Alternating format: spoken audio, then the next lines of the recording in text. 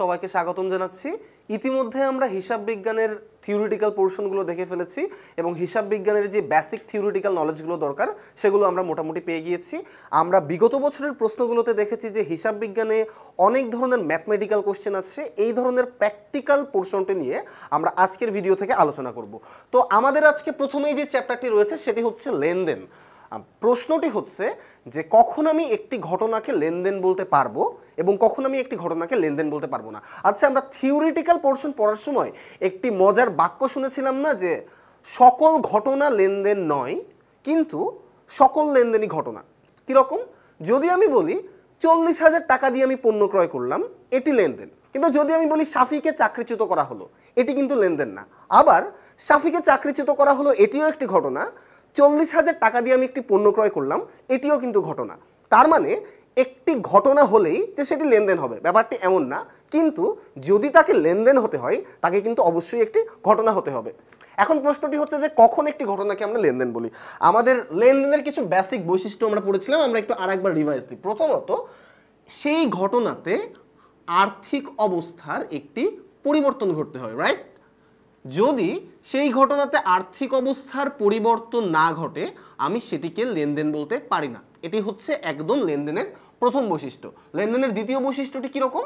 লেনদেনের দ্বিতীয় বৈশিষ্ট্যটি হচ্ছে এটিকে অর্থের অঙ্কে পরিমাপযোগ্য করতে হয়। আমি যদি সেই ঘটনাটিকে অর্থের অঙ্কে পরিমাপ করতে না পারি তবে আমি সেটিকে কখনো লেনদেন বলতে পারি না। তৃতীয়ত, এই লেনদেনে কিংবা সেই ঘটনাতে অবশ্যই দুটি পক্ষ জড়িত থাকতে হয়। কারণ কি? কারণ লেনদেন এই ব্যাপারটি বাই ডিফল্টই দুটি পক্ষের সাথে জড়িত। একটি পক্ষ গ্রহণ করে আর একটি পক্ষ প্রদান করে। এবং চতুর্থত আরও কিছু ইনডাইরেক্ট বৈশিষ্ট্য আমরা দেখেছিলাম, যেমন সেখানে একটি অদৃশ্যমান ঘটনা ঘটতে পারে। যেমন আমরা অবচয়ের ক্ষেত্রে দেখেছি যে যদি কোনো যন্ত্রপাতির অবচয় ঘটে সেই ক্ষেত্রে সেটি দৃশ্যমান না, কিন্তু তার আর্থিক অবস্থার পরিবর্তন ঘটে। এবং এই লেনদেন শুধুমাত্র বর্তমান ঘটনার সাথে জড়িত না, এই লেনদেন হতে পারে কোনো অতীত ঘটনার সাথে সম্পৃক্ততা। এখন আমাদের এখানে বেশ কিছু টার্মিনোলজি দেওয়া হয়েছে, বেশ কিছু সেন্টেন্স দেওয়া হয়েছে। আমরা প্রত্যেকটি ঘটনা লেনদেন নাকি লেনদেন না সেটি আখ্যা করব একদম। এটি হচ্ছে হিসাব বিজ্ঞানের অঙ্কের শুরু, এবিসিডি, যে একটি ঘটনা সেটিকে আমি লেনদেন বলতে পারি কি পারি না। তো আমরা তাহলে দেখব যে এই যে ঘটনাগুলো রয়েছে সেই ঘটনাগুলোকে আমরা লেনদেন বলতে পারি নাকি পারি না। এবং আমরা মূলত এই তিনটি বৈশিষ্ট্যের সাথে মিলিয়ে দেখব। তিনটিরও দরকার নেই, মোটামুটি এই বৈশিষ্ট্যটি যদি এই ঘটনাগুলোতে বিদ্যমান থাকে আমরা বলতে পারবো যে এই ঘটনাগুলি লেনদেন কিংবা লেনদেন না। একে একে আসি। প্রথমটি কি? মেঘের কাছ থেকে পণ্য ক্রয় 1,000 টাকা। ধরে নিলাম মেঘের কাছে 1 লাখ টাকা রয়েছে। মেঘ যদি 1,000 টাকা দিয়ে পণ্য ক্রয় করে, মেঘের কাছে কত টাকা থাকবে? এই 1,000 টাকা কিন্তু মেঘের কাছ থেকে চলে যাবে। কারণ কি? এই 1,000 টাকা মেঘ পণ্য ক্রয়ের ক্ষেত্রে ব্যবহার করেছে। সেই ক্ষেত্রে মেঘের টাকা থাকবে কত? 99,000। তাহলে দেখো, প্রথমে মেঘের কাছে টাকা ছিল 1 লাখ টাকা, পরবর্তীতে মেঘের কাছে টাকা হলো 99,000 টাকা। অর্থাৎ এখানে মেঘের আর্থিক অবস্থার একটি পরিবর্তন ঘটলো। দ্বিতীয়ত, এই যে 1,000 টাকার পণ্য ক্রয়, এই 1,000 টাকা এটি অর্থের অঙ্কে পরিমাপযোগ্য একটি টার্ম। আবার মেঘ বিক্রেতার কাছ থেকে পণ্যটি ক্রয় করছে এবং মেঘ নিজে হচ্ছে ক্রেতা। তাহলে মেঘ একটি পক্ষ, বিক্রেতা একটি পক্ষ। তাহলে আমরা কি দেখলাম? এই ঘটনাতে আর্থিক অবস্থার পরিবর্তন ঘটছে, এই ঘটনাটি অর্থের অঙ্কে পরিমাপযোগ্য এবং এই ঘটনায় এই দুটি পক্ষ বিদ্যমান আছে। তাহলে আমরা বলতে পারি যে মেঘের কাছ থেকে পণ্য ক্রয় এটি একটি লেনদেন। 2 নম্বর পয়েন্টটিতে আসি। ফাহাদ একটি সংগঠন খোলার সিদ্ধান্ত নিল। প্রথমত, আমি যদি একটি সিদ্ধান্ত গ্রহণ করি, এখানে কি আমার কোনো অর্থের অবস্থার পরিবর্তন ঘটে? এই যে ফাহাদ একটি সংগঠন খোলার সিদ্ধান্ত নিয়েছে, এখানে কি ফাহাদের কোনো আর্থিক অবস্থার পরিবর্তন ঘটছে? না, ঘটছে না। দ্বিতীয়ত দেখো, ফাহাদ একটি সিদ্ধান্ত নিল, এই সিদ্ধান্তটিকে কি কোনোভাবে আমি অর্থের অঙ্কে পরিমাপ করতে পারি? না, পারি না। তাহলে ফাহাদের এই ঘটনার ক্ষেত্রে আমরা প্রথমেই কি দেখলাম? যে আর্থিক অবস্থার পরিবর্তন ঘটেনি, অর্থের অঙ্কে এটি পরিমাপযোগ্য না। তাহলে আমার পরের পয়েন্টটিতে না গেলেও চলবে, আমি বলেই যেতে পারি যে ফাহাদ একটি সংগঠন খোলার সিদ্ধান্ত নিল, এটি কোনো লেনদেন না। পরের পয়েন্টটি আসি, রহিমের অর্থ চুরি ৬,০০০ টাকা। আবারও সেম ব্যাপার, ধরে নিলাম রহিমের কাছে ১,০০,০০০ টাকাই আছে। যদি রহিমের কাছ থেকে ৬,০০০ টাকা চুরি হয়ে যায় তাহলে রহিমের কাছে কত টাকা থাকবে? আমরা বুঝতেই পারছি রহিমের কাছে তাহলে ৯৪,০০০ থাকবে, রাইট?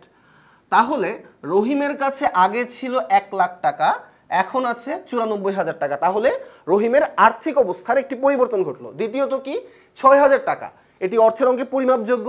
তৃতীয়ত কি, এখানেও দুটি পক্ষ বিদ্যমান রয়েছে যে রহিমের এই ৬,০০০ টাকা খরচ হয় একটি বিবিধ খরচ অন্তর্ভুক্ত আছে, আবার রহিম নিজেই একটি পক্ষ, তাহলে এখানেও দুটি পক্ষ বিদ্যমান আছে।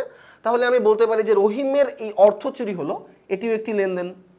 পরের পয়েন্টটি কি, নূরের কাছ থেকে মেশিন ক্রয় করা হলো। ফাহাদে এই মেঘের কাছ থেকে পণ্য ক্রয়, নূরের কাছ থেকে মেশিন ক্রয়, দুটো ঘটনার ব্যাখ্যাই কিন্তু একই রকম। আগেরবারও আমি যখন পণ্য ক্রয় করেছি আমার কাছ থেকে একটি নির্দিষ্ট পরিমাণ অর্থ চলে গিয়েছে, অর্থ কমে গিয়েছে, অর্থাৎ আর্থিক অবস্থার পরিবর্তন ঘটেছে। এই ঘটনাতেও কিন্তু আমি যখন সম্পত্তি ক্রয় করছি আমার একটি আর্থিক অবস্থার পরিবর্তন ঘটছে। তার মানে হচ্ছে নূরের কাছ থেকে মেশিন ক্রয় এটিও একটি লেনদেন। এবং এর লাস্টের পয়েন্ট, পণ্য ক্রয়ের ফরমায়েশ লাভ ২,০০০ টাকা। আগে বুঝি ফরমায়েশ লাভ ব্যাপারটি কীরকম।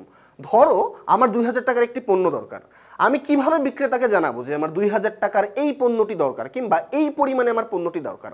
আমি সহজ বাক্যে একটি ফরমায়েশ রচনা করি, আমি একটি ডিটেলস বর্ণনা করি যে কোন পণ্যটি আমার দরকার, কত টাকার পণ্য আমার দরকার।